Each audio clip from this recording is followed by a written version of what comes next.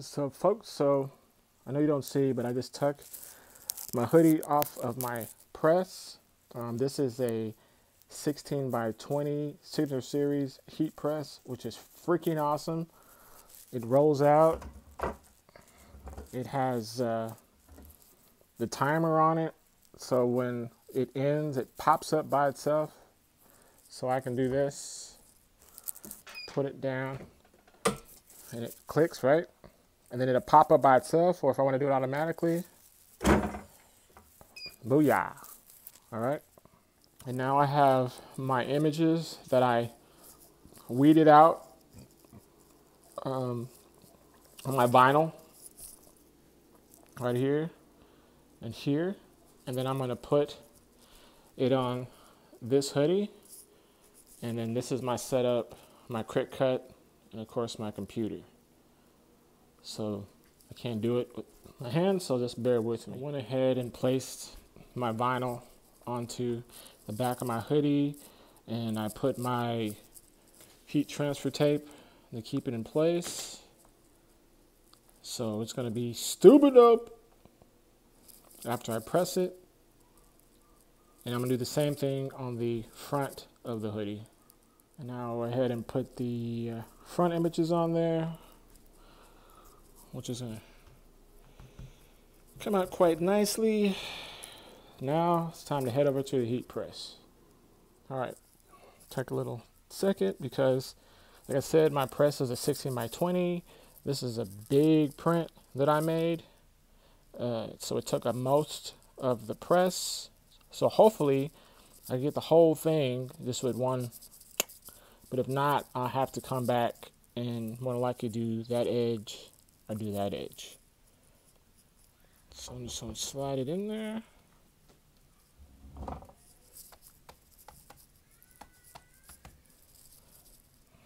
And I'm not going to sit here and make y'all watch this whole process.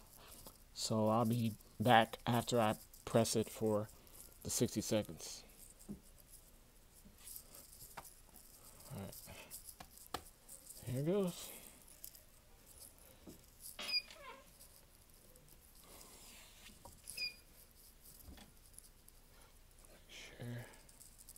Sorry, make sure it's in there, right? All right. And it's at 340 degrees for 60 seconds. And usually any vinyl that I use, I do everything for 60 seconds. And it has worked for me. I mean, I haven't had any problems like with this new press at all. Like my old press, problems. I had like a 16 by 24 press, and it had its issues. But now I got this one. I paid a little bit more money, and it's paid off ever since. I haven't had a crappy print at all. So it's almost down to the countdown. I hope it basically got everything. If not, I'll have to wait for it and then try it again. And it's about to pop. Boop. Okay. Just give me 1 second. I'm back. I pulled it out. Now I'm just going to take my t-shirt and I'm just going to rub all over it and just let it get in there. You know. Because, you know, you can like peel it, but this is what I do, just to wipe it in there so it really has adhered to the fabric.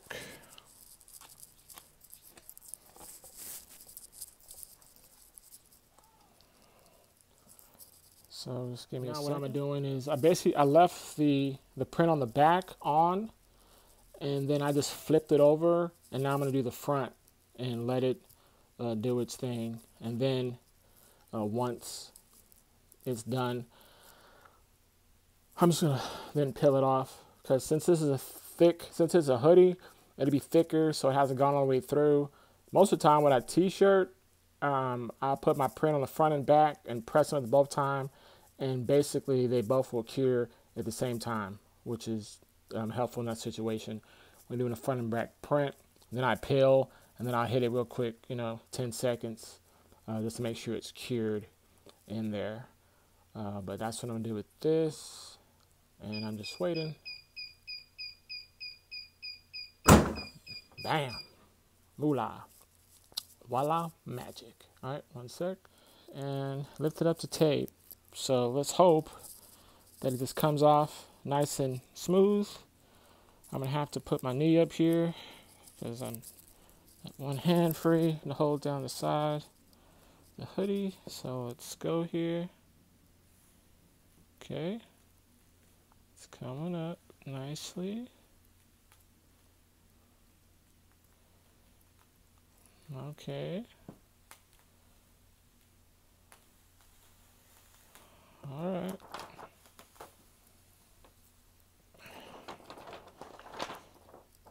Come on now.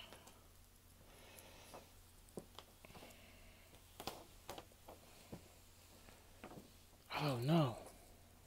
It didn't come up right there because the vinyl's sticking to it and it's underneath. So that's the problem. So that might not work. But hopefully I can pull it off and go back over it. Just have to be gentle right there and do it. Go back and hit it with the press again. Let me just finish getting this off. Yeah, I think it got it in. That's not good if it got underneath the. Oh, it did. It got underneath the thing. Look at that.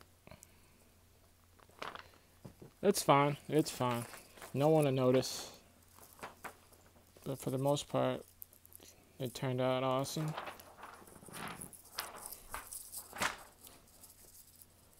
See that? I still got a little piece. That's fine. It does. Yeah, you can't really even tell.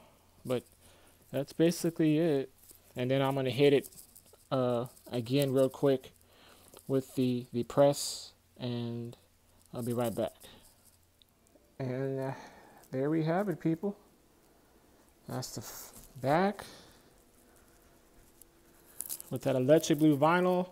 And this is kind of like a salmon kind of color. It's not really showing up on the camera, but it's like a pink salmon color. And this is like, of course, electric blue. Just trying to make it cool color. And it came out real nice. Now, you got to be careful because like a little piece of, when I was weeding, a little piece of the vinyl got on there. But I can probably get that off. But, whatever. Just adds character. Then, of course, the front. It's my American Triple E on that side. And then I make this cool little here. And that's it. And once my website is up, this hoodie will be on there, but it won't be this color. This is just something I was doing with this color. I had this hoodie, so I was like, hey, why not? But this one won't be on there, but this one will be on there. Just in black. And then it'll have a little bit more finishing touches to it, because this one has the arrows on the sleeves, on both sleeves, which is stupid dope. But yeah, once I get my site up and going, we'll be good to go. But thanks for watching my video, and you guys have a great night. This is American T-Shirt Co. This is Keith Green signing out. Peace.